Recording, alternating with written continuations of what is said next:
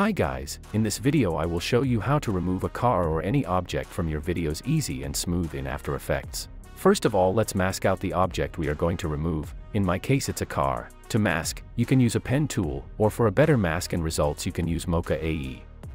In Mocha, let's grab a pen tool and mask the object like this. Once you're done masking, click on Track Forward button. Once the tracking is done, click on Save button and close Mocha AE. Now open Matte Settings and click on Create AE Masks. Now press M on your keyboard and change mask mode to subtract. Your object should be all black like in the video, otherwise Content Aware Fill won't work. And in case if you have other layers below that one, make sure to toggle them off. Now go to Content Aware Fill tab. If you don't see it there, go to Window and make sure enable it from here. These are my settings whenever I want to remove a car from a background. Alpha expansion is set to 0 cause I have created really big mask, and increasing alpha expansion is useless here. Under Fill method, select object and make sure lightning correction is toggled on and set it to moderate. Strong will be better, but it will take longer to analyze the video. I find moderate smooth as well. Set range to work area.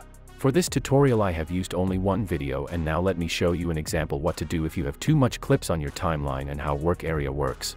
For example, I want to remove my car only from that video, so make sure to trim your work area. Go to very beginning of that clip and press B on your keyboard. Then go to very end of that layer and press N. This will set work area to that clip's length.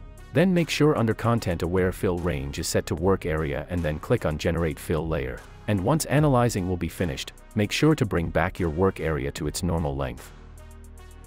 In my case, I have used one video to record this tutorial and I don't need to cut my work area. So now once you are ready and set all the settings like in this video, we can click on Generate Fill Layer and it will remove the car. But this won't be done smoothly. The image will be messed up and it won't look cool at all. For a better results we will need to use Photoshop. Click on Create Reference Frame and AE will open Photoshop for us. In Photoshop, grab a Remove tool and remove this transparent image.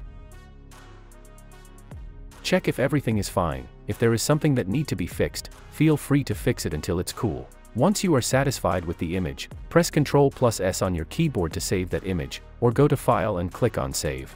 Now close Photoshop and go back to AE. As you can see, we already have that clean image here and Photoshop has created this reference layer for us. Now make sure that reference layer is selected and then click on Generate Fill Layer. AE will begin analyzing and rendering your video, and once it's done, you can scroll through your video and see that AE and Photoshop did a great job for us. Everything looks smooth and image is not messed up. Now let me show you how that would look like if I wouldn't use Photoshop and would use only AE Content Aware Fill method. Here I have my masked car and now I will use the same settings, but this time I won't use Photoshop and simply hit the Generate Fill button, and let's see if our video will mess up. And it looks weird, as you can see. Now you know how to remove objects smoothly from your videos. Hope this video deserved your likes.